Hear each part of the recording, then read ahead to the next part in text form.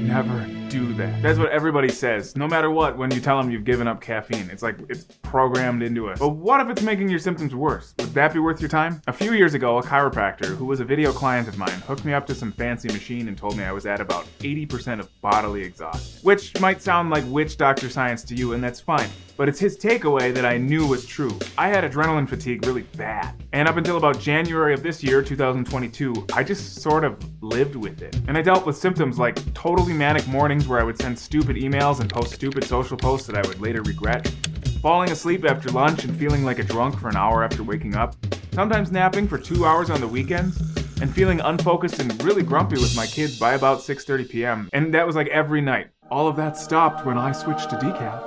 See, I got the idea from ex-Navy SEAL Captain Jocko Willink, who often lives on 5 hours of sleep. He said he'd only use caffeine if he was out on patrol while sitting in a Humvee. Otherwise, he'd never use it. And that got me to thinking, do I really need this? So, last December I ended up in the ER. It's another story for another time. And in lieu of that, I made a number of dietary changes, and I was like, you know what? I'm just gonna give up caffeine as well. And that meant coffee, and that meant those little flavoring packets that I would use anytime I was on a video shoot, and that meant pop. And I gotta tell you, the withdrawal was not really that bad. I stayed busy on some things I like to do, and I barely noticed. And within a few days, I was a lot more even keel. I could just feel like just being steady. Into the evening, I have more energy, and I get more done. So here's what I think. You may like the comfort and ritual of coffee, so find something healthy that you like to drink that is not caffeinated, and drink that instead. I like decaf coffee. I still drink decaf, and yes, it has some caffeine. I like to put coconut cream and MCT oil in it.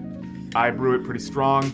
And I'm gonna bet, as far as CPPS goes, your symptoms will improve, you'll pee less, and you'll be less stressed, you'll be on less of a roller coaster ride, and stress is a huge, huge contributor to CPPS. So this might be worth your time. So try it. Keep your damn knuckles up.